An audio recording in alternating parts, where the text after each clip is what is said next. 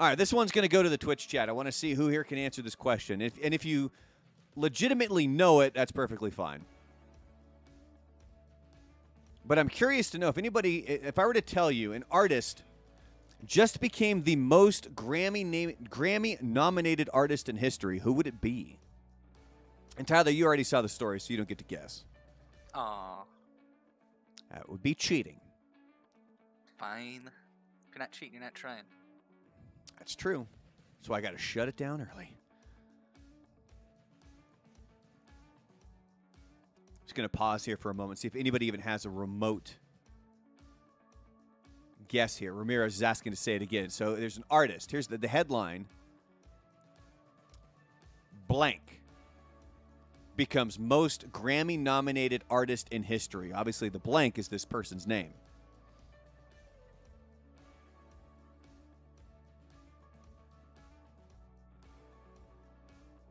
Why would you say Leonardo DiCaprio?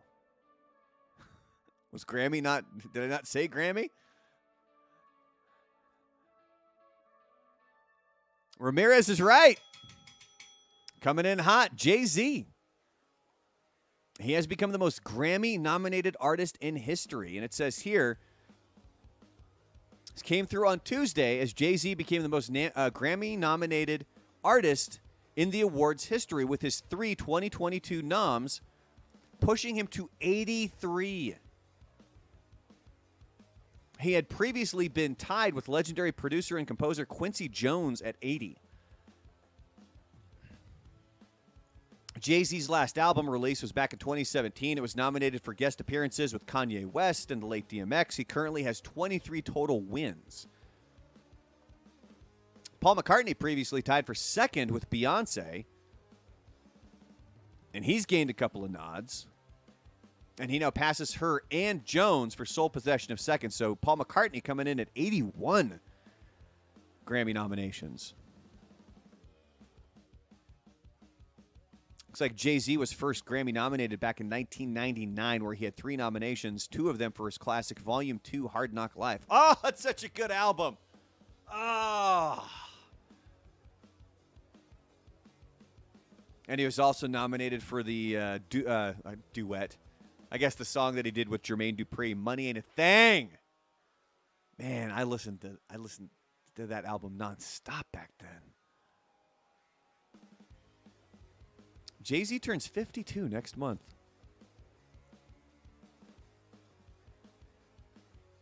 83 Grammy nominations. God, think about that.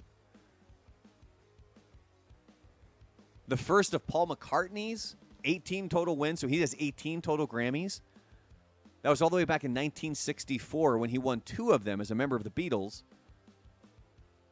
They won Best New Artist as well as Most Overrated Artist. No, I'm kidding. They also won one for A Hard Day's Night as well. So Jay-Z, king of the Grammys. Really quick story here in a really lengthy article on Keanu Reeves. I just wanted to make the comment that he's making it known that he wouldn't mind being in the MCU. And by lengthy article, it's not actually all that lengthy. For an article, it is. What Keanu Reeves article were you looking at? Because the one I'm looking at has 4 paragraphs. Try scrolling down. Nope. No. Was it the one that I sent you from Esquire? Because most of the article is a video. I mean, I can read the whole article here. Check this out. If you haven't heard, the great Keanu Reeves, star of the Matrix trilogy and John Wick films, and dozens of other films you love, most likely is on the cover of Esquire's winter issue. To celebrate this great occasion, aside from, the story, Reeves sat down with an all-timer of an episode of Explain This. Oh, you know what? I'm getting that confused with this Star Wars story. There you go. That was a long story. All right. One of the stories you sent me today is long. That's all I know. He goes into talking about the Marvel Cinematic Universe, and Keanu Reeves is quoted as saying, "Isn't it bigger than a universe? It's almost like a multiverse. It's a Marvel-verse. It would be an honor. There's some really amazing directors and visionaries, and they're doing something no one's ever really done. It's special in that sense in terms of the scale, the ambition, the production. So it'd be cool to be a part of that. I think it'd be cool to bring him in. I'm just saying. And if you have... That will be a conversation for another time. That's another discussion. Yeah, that'll be one where we can try to figure out exactly. Because I think there were people who were mentioning that like they wanted him to play Adam Warlock for some reason. What? I mean, were you going to bleach his hair blonde? I don't know. I might be remembering that wrong. I just know that there was. Well, you know, let's do it. Let's dive in. Who should Keanu Reeves play in the MCU?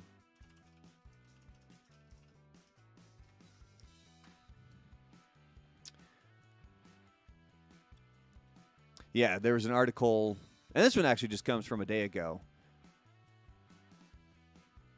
where it mentions he's down to join the MCU, and some fans are already locking him in specific roles.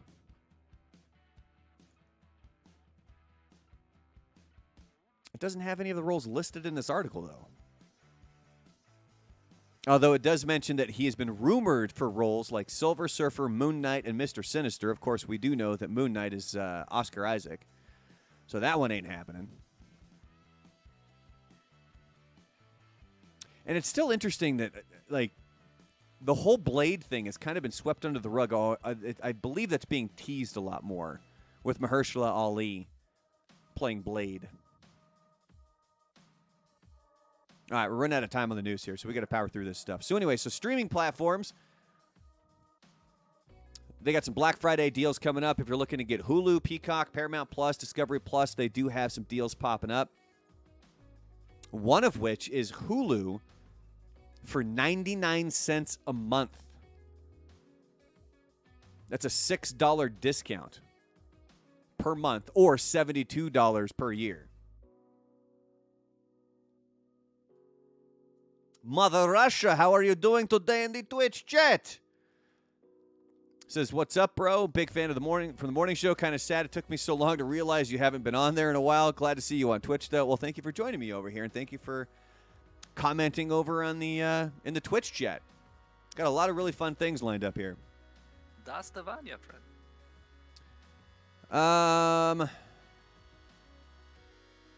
What are some of these other deals here? I talk about Disney Plus in here. Essentially, what's going on with a lot of these streaming services is that they're not getting any new subscriptions. Do you share your subscriptions, Tyler? It's okay. You can admit it. I don't. See, I never really did until really like that. Somebody hooked me up with their Discovery Plus. I got to get the 90 Day Fiancé, right?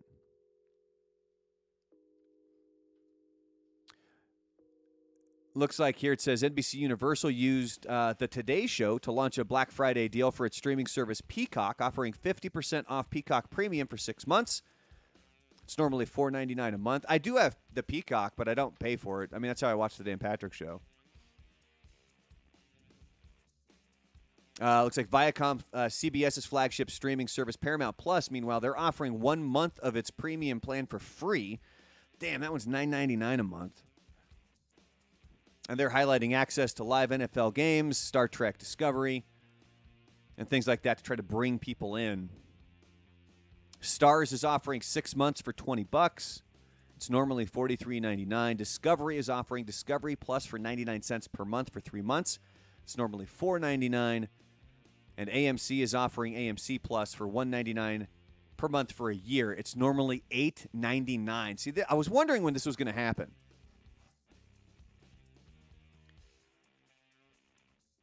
Is that all of these streaming services, they range anywhere from what, like $5 to $10 to $15 per month. And when were they going to start to realize, hey, there's so many streaming services, we need to figure out where the actual price range is going to be, because as they keep increasing the price, people are going to start dropping out. People aren't going to be able to afford that stuff. And you have, God, just dozens of streaming services out there now at this point. And there's always that one show, man. There's always that one show for the streaming service that you got to have. So for myself, Netflix, it was Stranger Things. I'm still waiting for that thing to come out. Disney Plus, that was one where it's not just one specific thing, but I think for a lot of people it was The Mandalorian. For myself, Discovery Plus, we needed 90 Day Fiancé. Hulu is kind of where I watch network TV shows. Like that's where I'd watch my Brooklyn Nine-Nine and things like that, but they also have a lot of really good original content on there. Amazon Prime, I really got that because I like free 2-day shipping. But The Boys is amazing. What streaming services am I forgetting, Tyler? Oh my gosh. Should just come up with a list. Well, there's the Peacock, which I have, and I get that for the Dan Patrick Show, but there's commercials and stuff, and I don't pay for it, so that's not the end of the world. Roku, I think that one you get for free with certain TVs. Oh, snap. I ended up paying for Showtime because I got hooked on Billions. Yeah, HBO Max. HBO Max, yeah, that's another one Ramirez just brought up in the Twitch chat. And that's one, since I switched my services over, I'm either going to have to just buck up and pay for HBO Max or just not do it. Stars as well. I can't think of a show for Stars, though. HBO Max, see, again, I don't think there's a specific show. They got a lot of the really good DC animated titles, though. I was actually in the middle of watching Batman: The Long Halloween because the rumors that we've been hearing is the new Batman show with Robert Pattinson. That one actually has kind of a similar feel, kind of taken from the Long Halloween series. Mother Russia asks, do you think the Obi-Wan series will be only Disney Plus? Yeah, that's why they do it. It's basically to force you to purchase Disney Plus. So there's some streaming deals for you. Now, I also wanted to get to this because with Hawkeye now being released, The Nerdist put together every Marvel announcement from Disney Plus Day. The first announcement, or the first big announcement, was X-Men 97, a new original series. It's coming sometime in 2023 with a perfect snapshot of Wolverine. You all know the meme where he's in the bed and he's looking at the picture, and then somebody just puts a different picture in the frame there. Did you watch that when it was going on back in the early 90s, Tyler? X-Men? Yeah, I did. Where Wolverine had the yellow jumpsuit. Yep. Remember the theme song? Yes, I do. Can you sing it? Did they have lyrics? I don't think I had lyrics. No, you're just supposed to be able to like hum it. You want me to hum the theme song to X-Men? Everybody knows the X-Men theme song.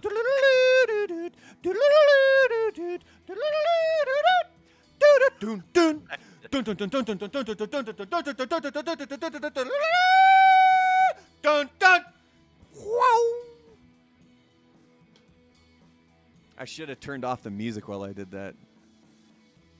So now, can you recreate that, Tyler? Can I recreate that? I turned off the music. Here, I'll do it again for you, and I turned off the music specifically. So here's the X-Men theme song.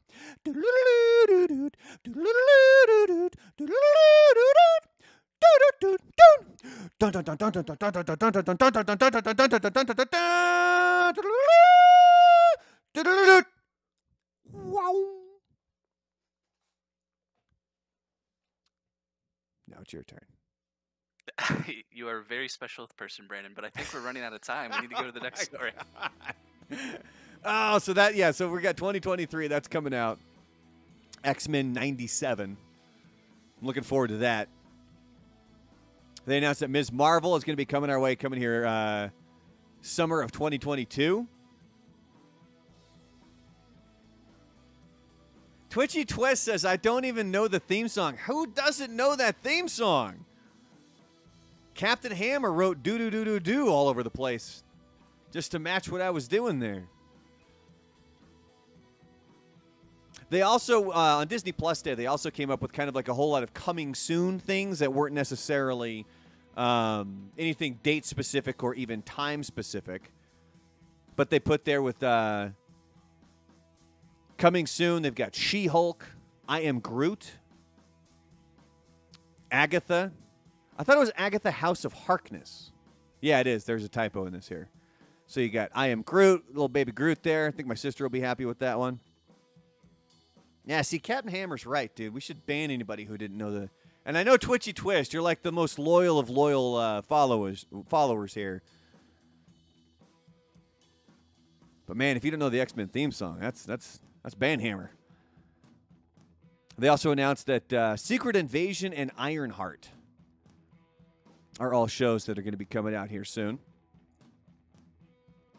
Added to the coming soon mix, you have Marvel Zombies, Spider-Man Freshman Year. It's an animated series. What If Season 2, Moon Knight, and Echo. So these are all Marvel things that you can get excited about, man. 12 new series from Marvel coming out on Disney+. And also, just in case anybody didn't know, since we're running out of time, I'm just going to post this article. This comes from the Nerdist. I'm going to put this in the Twitch chat. And again, if anybody wants to check this stuff out, if you're listening to the podcast or a clip of this and you're like, well, where do I find that clip, or where do I find that link? Come on over here to Twitch at The Real Brandalorian. And I'll probably get into this a little bit later, but this came from Nerdist, and it said, what we learned touring Star Wars Galactic Star Cruiser. Do you know what the Galactic Star Cruiser is, Tyler? When you say what the Galactic Star Cruiser is, you mean like the cruise boat, or what it would be in Star Wars? Like in reality, what it is. Oh, it's like a cruise ship that they're doing a bunch of play acting on. It seems really cool. It's like they got dinner theater, role playing. That's a 2-day cruise. Well, it's not an actual cruise boat. Oh, it's not? It's the hotel. Oh, man, I did not read that article closely enough because it really made it seem like they were going on an actual cruise. No, it is, and this is something that they've had in the works for a while. Oh, and you can already book it. Wow, it says here, fans are not impressed by first look at Star Wars Galactic Star Cruiser. So it's located in Orlando.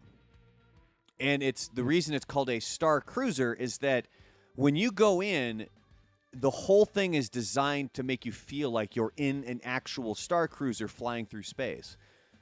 And some of the rumors that I had heard was that they were going to make it so that if you wanted to leave the Star Cruiser and head on over to like Galaxy's Edge at Hollywood Studios, it's a fully immersive experience. It's a 2-day stay where it's a completely immersive experience in kind of a Star Wars world where you're staying in a room that's completely, Star Wars based.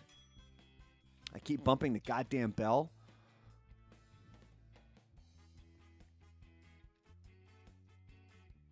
But yeah, that's something we're going to get into more kind of down on the road. But it says here really quickly from the Nerdist, it says, part live-action role-play, part video game, part immersive theater, and part luxury service experience, Star Wars Galactic Star Cruiser incorporates a multitude of facets. In the early days of figuring out the experience, an operations partner suggested treating it as a cruise-style outing with a fixed itinerary. Like, you could even go to all the different areas of the ship and everything. And it's pricey, man. It is pricey. So if you're going to go to this thing, make sure you save up. But we'll get into that more because we got to get through all this stuff here. It seems like one of those murder mystery dinners, except for 2 days. Yeah, kind of. Dude, how cool would that be if they did an actual murder mystery dinner based in the Star Wars universe on the Star Cruiser? Tyler, you hit a gold mine there, my friend. It's meta in the meta. It is. Final news story here for at least the entertainment wide. The bowling alley that was the inspiration for the Big Lebowski is now up for sale. Cove Bowling Lanes, which has been for sale for several years, will be offered at a foreclosure auction coming up on December 15th. The property is still open, according to the website. The auction is going to begin at 11 a.m. at the site at Stockbridge Road. And the property is currently being offered at $4.5 million. No, actually, I'm sorry, I take that back. It was offered at $4.5 million back in 2011. Most recently, in 2018, that was down to $4 million. Were you a Big Lebowski fan? Of course. I mean, really, who wasn't, right? Yeah, I mean, how can you not be? I mean, that rug really tied the room together. Am I right? It was a really nice rug. It was a nice rug. I mean, it was a really nice rug, man. And you're out of your element, Donnie. I am the walrus. Would you shut up? The world does not stop and start at your convenience, you miserable piece of shit.